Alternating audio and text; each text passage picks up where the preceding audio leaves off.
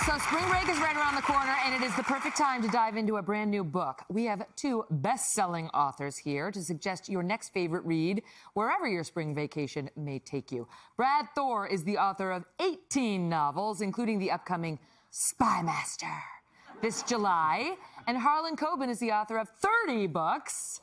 And his 10-part TV series, The Five, is now on Netflix, which is awesome. Welcome to you both. Thanks. It's great to see you guys. All right, so welcome to my patio. We're on the patio furniture now.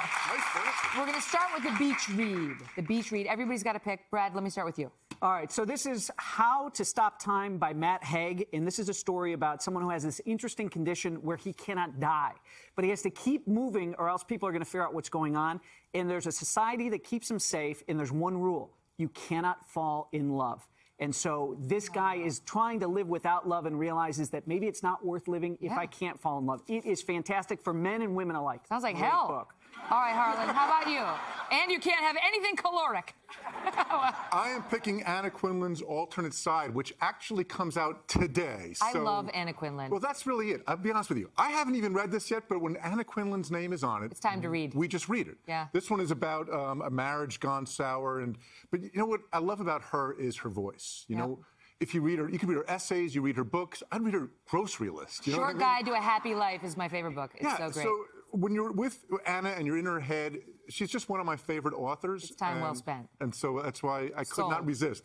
All right, suspense thriller. This is something these two guys know a thing or two about, so take these seriously here. All right, so this is probably one of the best debut thrillers I've ever read. It's called The Terminal List by Jack Carr. He is a Navy SEAL who became an author, and I'm an author who wants to be a Navy SEAL. I did it in the wrong order, but this is a fabulous. If you loved Clancy or Ludlum or Ian Fleming, you will go nuts over this book. It's that good. Oh, the strong recommendation. Harlan, do you feel as lovingly about Sue Grafton's book as... Much more. Come on. This is Sue Grafton, who passed away in December. For those who don't know, Sue wrote the fantastic Alphabet series featuring Kinsey Milhone. It ends at Y. The Alphabet now ends at Y. She's a dear friend. I think probably the most influential mystery writer of the last 50 years, I would say, Sue Grafton. And this is as great as any. You're going to spend time with Kinsey Milhone. If you're fortunate that you haven't yet discovered her, go back and start with A is for Alibi. But every one of Sue's books is a joy. I'm so sad we're not going to have any more.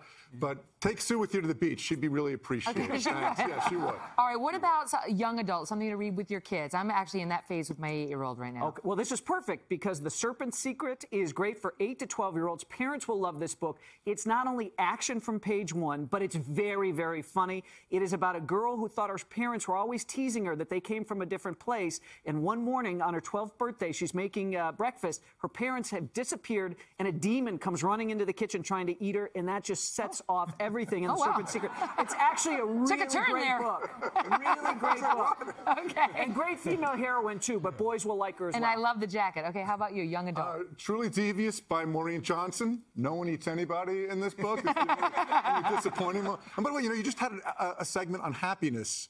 Reading a book. I mean, that's the simplest one, isn't it? Right there. It's a beautiful thing. Truly Devious it's great because it's a mystery that takes place in 2 different time periods.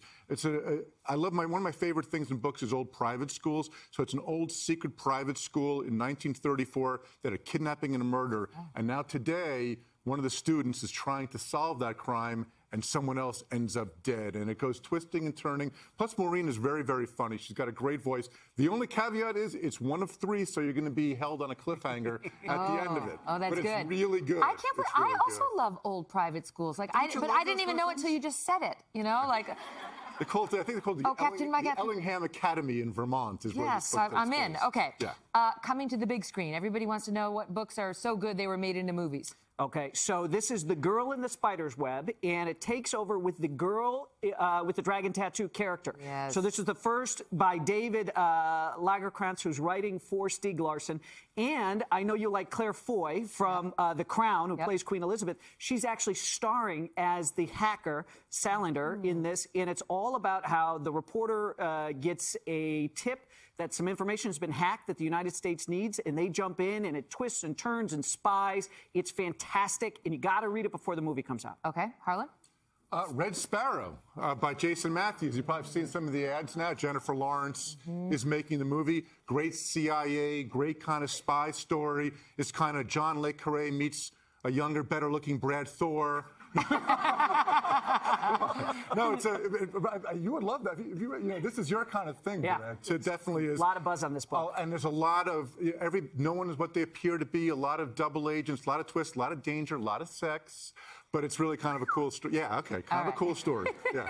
I'll recommend Doug's book, Trophy Son, because that picks up on what Elena was saying about the pressure we put on our kids to succeed. There's no at question. all. You know, Trophy Son by Doug Brunn was one of my favorite books of last year. I know. Well, I said that before this segment. Yeah, but, that's true. I would definitely go out and get that one. My husband is also an author. So you guys, thank you so much. And then if you want to know what these last two are, tune in at our website because we've got a little list for you of oldies but goodies. That's today.com/MegynToday. Hello, Today fans. Thanks for checking out our YouTube channel. Subscribe by clicking that button down there and click on any of the videos over here to watch the latest interviews, show highlights, and digital exclusives.